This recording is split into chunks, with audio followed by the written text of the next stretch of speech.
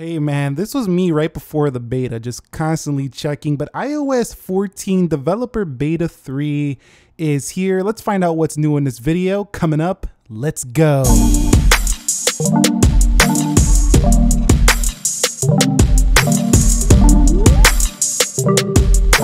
So what is up guys, Nick here helping you to master your technology. Welcome to the beta 3 video. This is the developer beta, so public beta should be coming sometime tomorrow. 45.2 gigabytes of storage used up. A lot of people have been having a storage bug here, auto restarts as well for beta 2.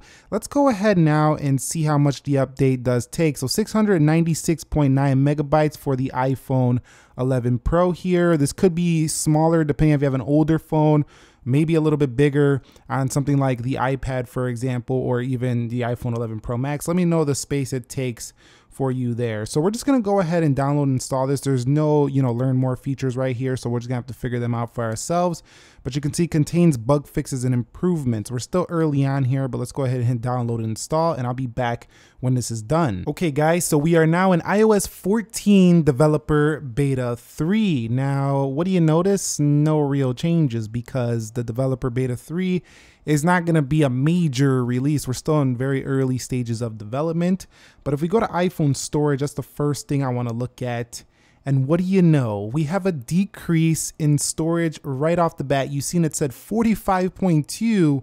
I'm down to 39 gigs used. So maybe it looks like Apple's fixing up that storage bug where it would just show way too much storage used, gobbling up massive amounts of space on the phone. So let me know what it shows when you do your update. Maybe it's only working on mine, I don't know, so let me know what you see. But 39.7, we're still down quite a bit from 45.2 prior to the update. Now taking a closer look at the software version, if I click that, you can see we're on build number 18A5332F. So that's the build number for beta 3. So I'm noticing right away that there's these little splash screens now showing like a little preview of what you're gonna do here. Refresh widgets, press and hold to reorganize them and put them in jiggle mode. So there's gonna be an easy way to see kind of how to do things here. It also showed it on the app library when I first swiped over. So keep that in mind. They're now starting to add some splash screens, it looks like, to beta 3. And when holding down to edit home screens, you'll see that it did show me a little splash screen once again. So when you first get in to iOS 14 later this year, it'll give you easy ways with those splash screens to understand. Press the plus, the clock widget. Yes, the clock widget is here. Also looks like we have a new music widget if I'm not mistaken. Still a little bit of a bug right there, but man, I am so happy about this clock widget. I've been waiting for this one. And you can see definitely have the world clocks going on. There's 3 right now, so that's pretty nice here for iOS 14 Developer Beta 3. So it's nice to see we can finally get our clock widget on here. Okay, so you can see the music widget definitely looks a different color. You can see here's the public beta, which is basically beta 2.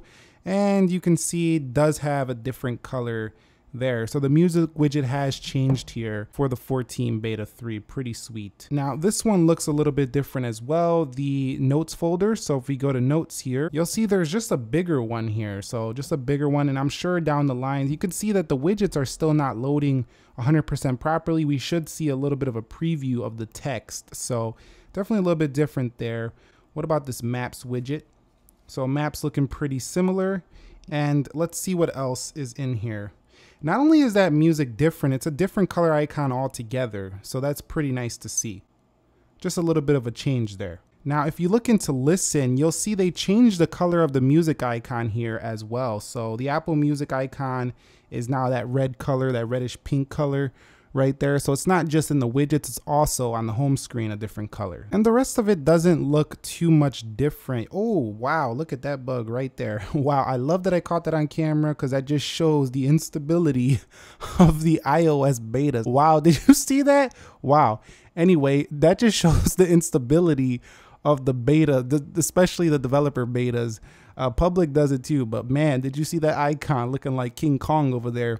But at the same time, like the splash screens, the new widget, you can see that we do have the new music colored icon over here. Performance looking pretty similar. I mean, it's smooth iOS as always. A couple icons are going to bug out like what you've seen. We still are seeing some widget issues.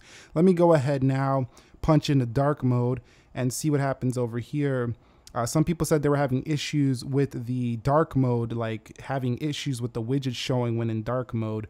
So they're doing just fine for me right now, but they might have an issue for you. Just let me know what you're seeing in terms of bugs and things you're noticing right away on this iOS 14 developer beta 3. Going to weather, you can see not a big deal of difference of change so far. I went through most of the settings and I didn't find much. I might have missed something, but I'm not seeing much on the surface. I'm not seeing that much difference in wallpapers. We don't really have any different wallpapers.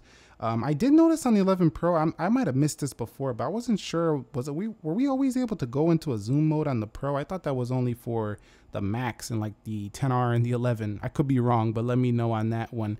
Punching in on this is pretty similar. Punching in on other applications, similar as well. So yeah, that clock widget, the music, all looking fine. So let's go ahead now and just do a quick Geekbench test before we get out of here. I'm glad they fixed that storage problem. That was the main one. And I'm also pretty happy to see that clock widget, but that Amazon icon was pretty massive though. Hopefully I don't get many bugs like that, but we'll keep you updated as the days go on. I'll be back when Geekbench is done and we'll give you the final scores of the performance for this one.